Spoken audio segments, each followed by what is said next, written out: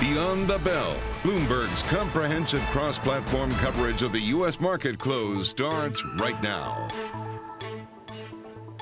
About 2 minutes away from the end of the Tuesday trading session, the first session this week. I'm Vonnie Quinn along with Sonali Basak, counting you down to the close.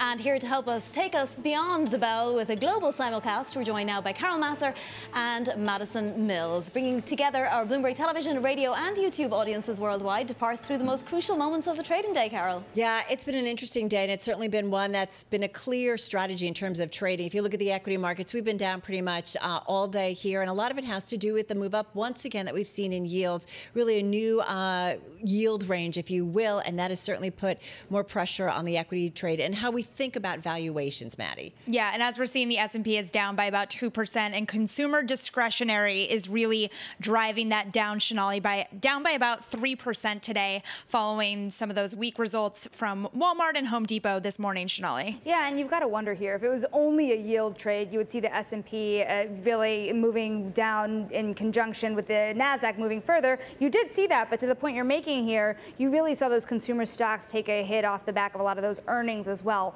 So you're starting to see the Fed doing what it does, impact the economy, but investors are not able to turn around on it yet. We just hit 23 on the VIX, Carol, and I think we all know that there's no better signifier of, volatility, obviously, in equity markets than the VIX, and we haven't seen 23 for the VIX in quite some time. The MOVE index, by contrast, is actually turning lower. Rates volatility is lower, and perhaps that's because people are finally repricing that yield curve. Yeah, we've seen a fair amount of complacency, a lot of bullishness, sentiment, certainly on the equity trade, but it does certainly feel like a different tone today, Vonnie.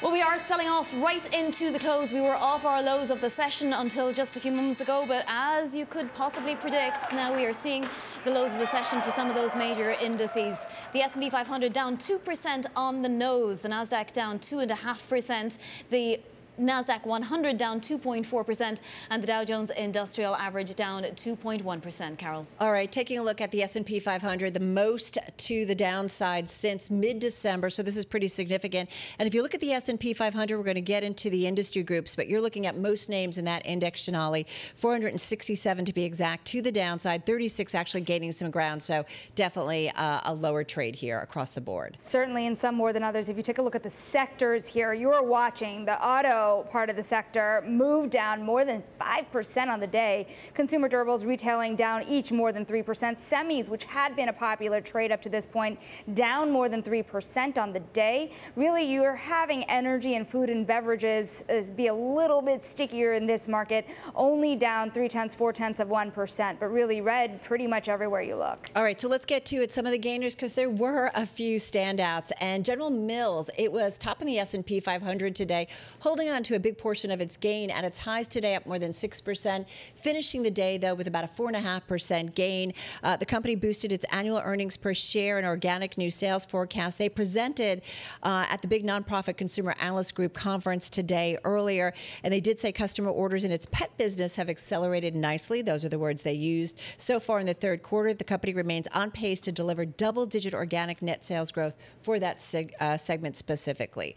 All right, we talked a lot about consumer discretionary today because we heard from Walmart in particular, and that stock all over the map. At its lows today, down almost 3%, at its highs up 1.3%, finishing the day with a gain of 0.6%. A blowout quarter, more shoppers seeking out lower prices, but they did put out a cautious outlook for the current fiscal year because of rising economic uncertainty. Keep in mind, Target, Costco, and a lot of other retailers will start to report next week as well.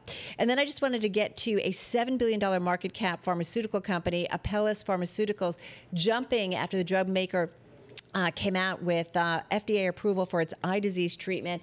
And so you saw that name up about 5.5%, much higher earlier in the session, up more than 15%, but nonetheless still with a pretty strong performance for the Tuesday trade, Maddie. Yeah, it's really interesting to look at the Walmart story today in comparison to what Walmart did to some of these other consumer discretionary stocks. Consumer discretionary is pulling down the S&P 500 by a little over 3%. So I just want to run through some of these equities here. We have Home Depot Costco dropping today by a little over 7% rather at the close. The street is not happy with the firm's decision to invest $1 billion in wages, hourly wages for its employees amid those profit declines. And this, of course, again, coming in comparison to the Walmart news from this morning that they're a little bit worried. The CFO saying on Bloomberg TV, we just don't know. We just don't know what the macro environment is going to be doing to that consumer behavior. Target also down by about 4%, and Costco also down by a little over 1% on that Walmart news. The idea being that if Walmart sales declined last year, we'd see that in the data for these other companies, for Costco and Target. And Brendan Case, who covers Walmart for us, was talking with us on radio earlier, and he said it's really important to look at the split between consumer staples and discretionary. Walmart has the benefit of pulling in consumers who are going to be spending on things like food, whereas consumer discretionary companies like a Target may not have that benefit as much. So really interesting to see what these earnings do to the overall market as well.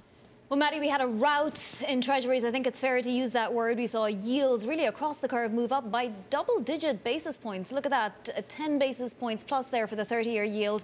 And if you go all the way back to the 2-year yield, we were up 11 basis points. 14 basis points on the 10-year yield. This, of course, after some economic data and also just more time letting all of the Fed speak sink in, and a couple of Fed hawks last week talking towards the end of the week. Non-voters, true, but we do get the minutes tomorrow, so we'll see if there was more of a discussion of a potential 50 basis point move.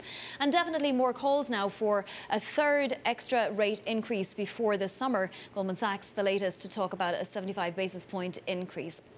We are starting to get some earnings after the close as well. We just got Caesars Entertainment reporting a loss per share, but beating estimates on same-store net revenue. So the estimate there was for $2.81 billion, just beating that by $2.82 billion with that figure there, Carl.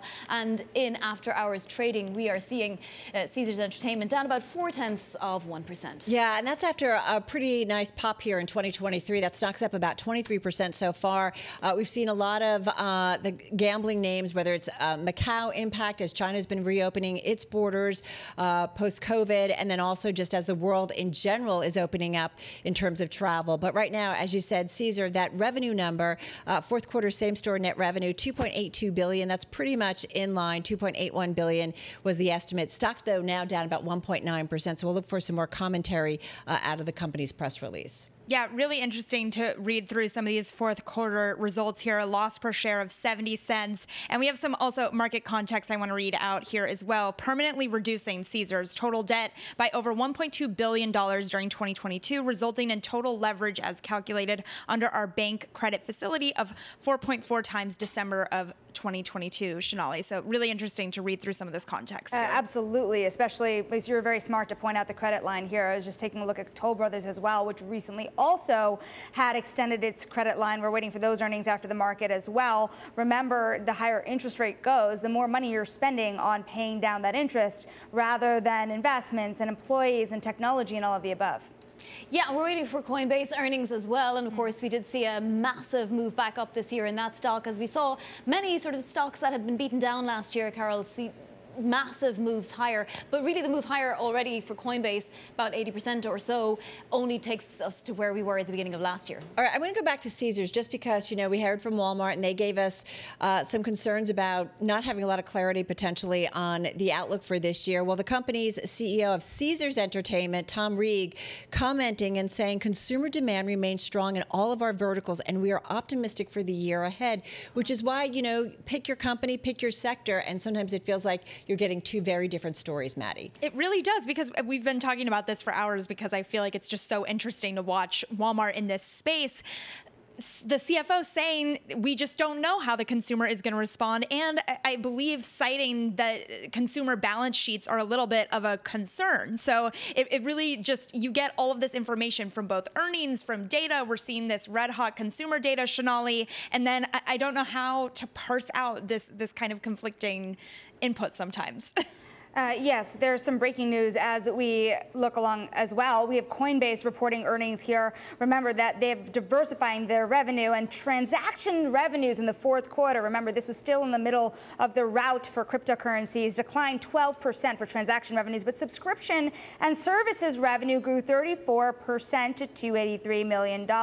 You have Coinbase already highlighting here cutting expenses to position for improving financial performance. You have so far the market liking the initial reaction. Shares are up 5-6%. They're fluctuating after hours, but so far, so good in the current report for Coinbase. And remember, the outlook after that, after the end of December for cryptocurrencies only got better. Yeah, that's quite a pop, up more than 5%. Coinbase Global, as we speak. Remember, it was just in January that they said that they were cutting 20% of its staff and winding down most of their operations in Japan specifically. So it's certainly been a troubled sector. We know this story over the last year or so, or half year, if you will. But nonetheless, investors seem to be happy about what they're getting. And I think a lot of it has to do with, Sonali, you talked about the transactional growth or transaction numbers, and I think that's got to play into it. Absolutely, Carol. And also, we are seeing companies guide very conservatively, right? So that perhaps maybe when they come out with earnings, it's a little better than the markets were anticipating. That's certainly what we're getting here.